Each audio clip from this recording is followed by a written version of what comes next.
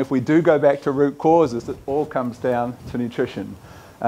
In human health and animal health and plant health, nutrition is the key to everything. It all comes back to, and what is nutrition farming? It's about minerals, it's about microorganisms, and it's about humus, and how those three things, and they are intimately intertwined, how they interrelate, and how we can work to improve those relationships.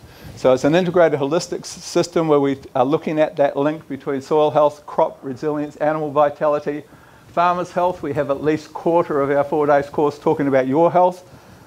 And that's fairly important when we look at the Rural Press supplement from 2.5 years ago, where for the first time ever they published the health statistics on Australian farmers. Here it is, theoretically the healthy outdoor green profession.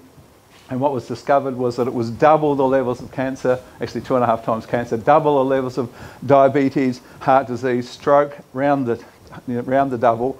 It was 3 times the level of depression and 3.5 times the level of suicides of the next closest profession. So it's not quite the healthy profession. And so in terms of a genuinely a holistic approach, you do have to be a healthy farmer to have a healthy farm, in my opinion. So we have to spend a lot of time teaching you how you can live a longer, happier, healthier life. And that extends right through to hair tests and blood pressure and blood sugar. And also, and you get a report card so that you have a bit of a game plan with how you can move forward. But when I started this journey, I certainly recognised those key interrelationships, but I didn't understand the link to planetary health. And what has driven me at this frantic pace over the last 3 or 4 years is the words of a man, or the suggestions of a man called Professor James Hansen, who most would put in the top 5. Many would say he's the #1 climate change scientist in the world.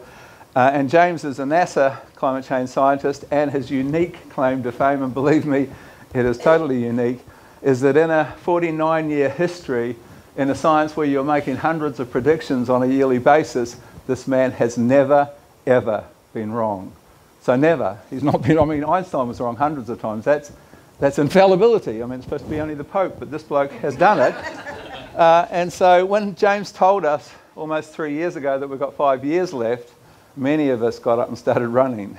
5 years, not till we've got no world, but 5 years until it's irreversible and we live in a place that's a shadow of what it used to be. So, in fact, many of the guys with some of the grim predictions don't understand that there's an answer.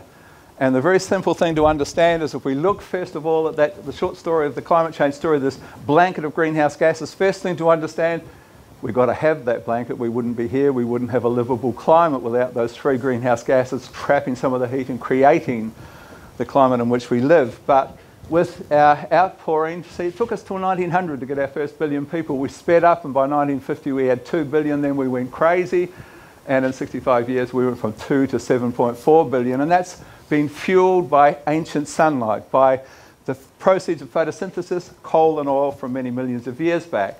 And that outpouring of CO2 seems like a huge amount, but there's double that has come from our soil, just slightly less than double that. We've gone from 5% organic matter down to 1.5%.